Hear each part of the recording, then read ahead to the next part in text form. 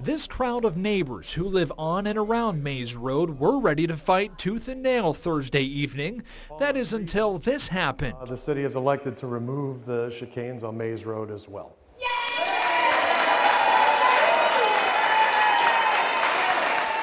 After the applause died down, neighbors could finally breathe a big sigh of relief, knowing their year-and-a-half-long fight to convince the city of Columbus to get rid of these traffic calming devices known as chicanes is over.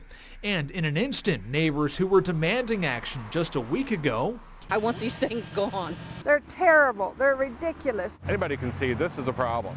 Now, why can't the city see this? got the answers they were looking for. Thank God. I'm tickled pink. I'm ready for a party. That's awesome. It is so awesome. The city finally listened to us. The city says they are removing the chicanes in part because of the lack of public support, and say had they known the concrete islands would get this reception, they wouldn't have been installed in the first place. The city also says it will cost significantly less to remove the chicanes than to make some $100,000 worth of modifications to them, such as adding solar light reflectors and shrubs.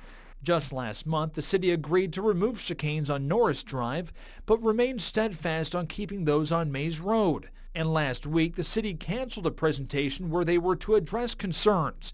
Just hours later, this accident occurred after this SUV hit a chicane.